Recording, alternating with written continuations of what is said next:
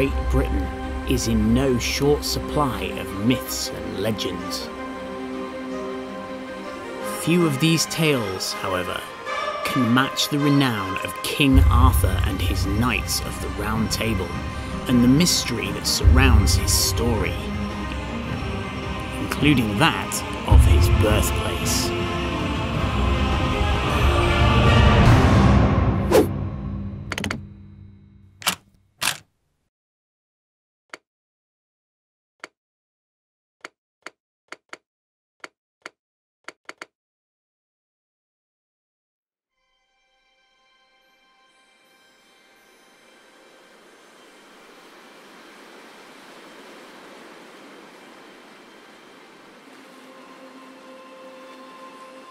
Tintagel. Nowadays, the quiet village is popular with tourists visiting the rural north coast of Cornwall in southwest England. Over 1,000 years ago, it was an important exporting hub for a rare commodity: Cornish tin. But the legacy of Tintagel concerns much more than just tin mining. Ladies and gentlemen, welcome to this Mawby Photographic video. My name is Angus Mawby and I'm a landscape photographer. Today I am visiting Tintagel Castle in North Cornwall, and I'm going to tell you everything you need to know so that you can visit yourself. At the end of this video I'm going to show you my shots, the type of photos that are on offer here at Tintagel. First things first, let me tell you how to get to Tintagel. The village, as mentioned, is situated in a rural area over an hour's drive from the nearest city. For that reason, you'll probably need the use of a car to get here. There are no trains, although the area is served by buses, including the number 95 between Bude and Truro. The latter is on the Cornish main line, although it would still be quite a long bus ride from there. If you were driving and using Google Maps, Tintagel or Tintagel Castle will get you to where you need to be. If you have a sat-nav that requires a postcode, use Papa Lima 34 0 Delta Delta to get to the castle car park. If you are walking the southwest coastal path, you will reach Tintagel at sections 12 and 13 between Crackington Haven and Port Isaac. The village can be found on OS Explorer Map 111. The King Arthur tales, as we know them today, were compiled by a man named Geoffrey of Monmouth, who in 1136 published his book Historia Regum Britanniae, the Kings and Queens of Britain. He wrote extensively of Arthur, Merlin and the Knights of the Round Table, and he named Tintagel as Arthur's birthplace. A few things worth knowing if you visit Tintagel. When you arrive, you'll find a number of pay and display car parks available in the village, providing enough parking for a small city, which should indicate to you how busy Tintagel gets during peak season. The castle itself is a short walk down to the coast and is clearly signposted. Go past the castle shop and down the hill towards the entrance. If you walk really fast, it will look like this. At the time of filming, there is a one-way system in place and pre-booking is required as a result of COVID, so check that before you travel. After paying at the English Heritage booth, avoid any rogue prams guarding the gatehouse and you can then enter the castle and cross to the island. I visited out of hours to film as there are too many people during the day and so the island was closed, but that's something that you can see for yourself if you visit.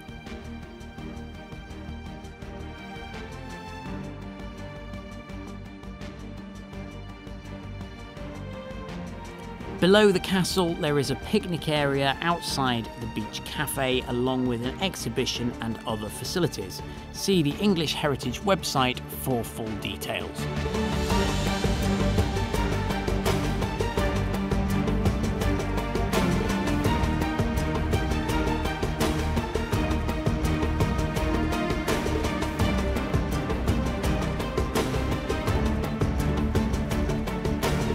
The settlement at Tintagel is connected to various other royalty and numerous intriguing histories, but the legend of King Arthur is the most well known, thanks to Historia Regum Britanniae. The work was regarded as fact by many for hundreds of years, but later historians began to identify inconsistencies in Geoffrey's version of events, not to mention a lack of known credible sources. It's now widely considered that Geoffrey of Monmouth had simply invented much of what he'd written, but separating fact from fiction is an impossible task nearly 1500 years after the deeds of Arthur are supposed to have taken place. Had he merely altered a few details or imagined much of it from scratch? Historia Regum Britanniae was not the first set of writings to mention Arthur, but the tales originate from a time known as the Dark Ages, given that name as few written records survive from that era.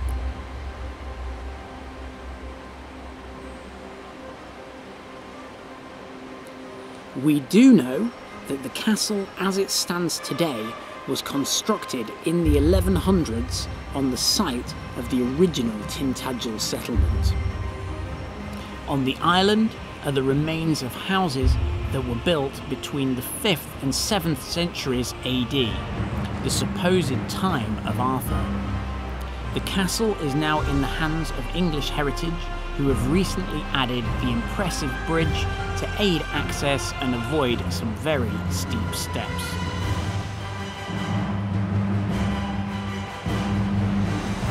Just one thing to mention here is that this video is not sponsored by English Heritage. I am not affiliated with them in any way, but I am more than happy to give them a big shout out because first of all, they are a charity, and secondly, they do incredible work in maintaining old buildings in England, particularly castles and monasteries and things like that. And obviously these are incredibly difficult and incredibly expensive to maintain and keep them safe and keep them open to the public. Beyond that, obviously all English Heritage, National Trust and many charities like that are struggling after the lost earnings last year and this year in the year of COVID. So I'm more than happy to give them a shout out. Yes, I do think the entry price into Tintagel is a little bit on the pricey side, but I think it's worth it for the location. It's an absolutely stunning location with a great history behind it. Tintagel Castle is one of the jewels in the crown of English Heritage's portfolio, if you like. Your money will go towards the upkeep of stunning historical buildings here and elsewhere. Nobody's making a profit from it. One thing to mention is that if you are a member, you can enter for free. I think I pay some £6 a month, something like that, to be a member of English Heritage. So it is well worth it. I would recommend it. I have popped a link in the description below if you would like to become a member of English Heritage.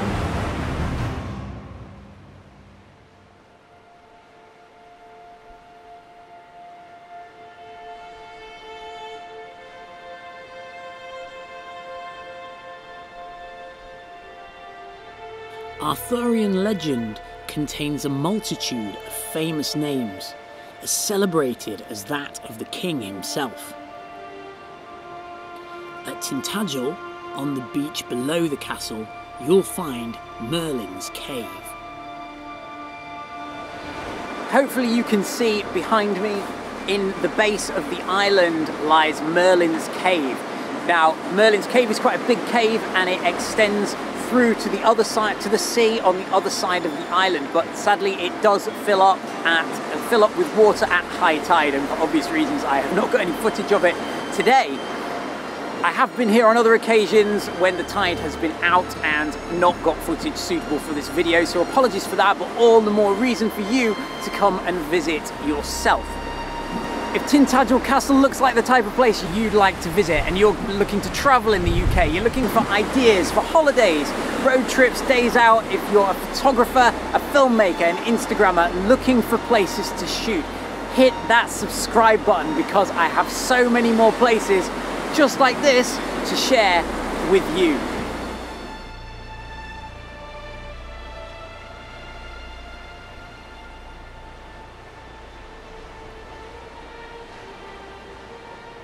Whatever your reason for visiting Tintagel, you'll get the chance to judge Geoffrey of Monmouth's claims for yourself.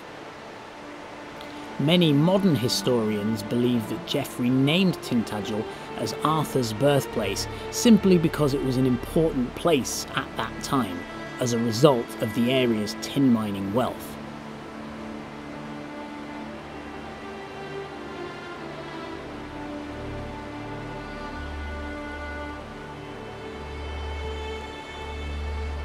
Some things, however, are more complex than they appear at first glance. In the book's dedication, Geoffrey declared that it was based on source materials given to him by Walter, Archdeacon of Oxford, which is a claim he could not have made lightly. The Archdeacon was an important man and also an acquaintance of Geoffrey's.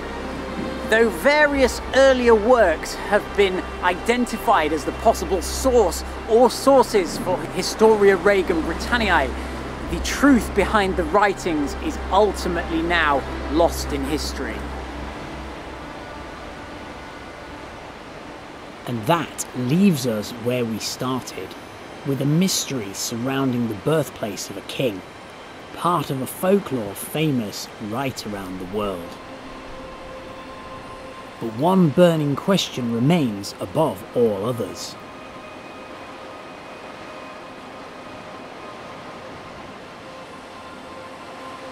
So was King Arthur born in Tintagel? Well, in truth, nobody knows for certain, and we probably never will. But it would be nice to think so. I would love it if it was true. That is all from me, folks. Thanks for watching. Hit the like button if you've enjoyed this video and subscribe if you haven't already. Any questions, please stick them in the comments below. I will see you on the next adventure. Until then, here are my shots of Tintagel.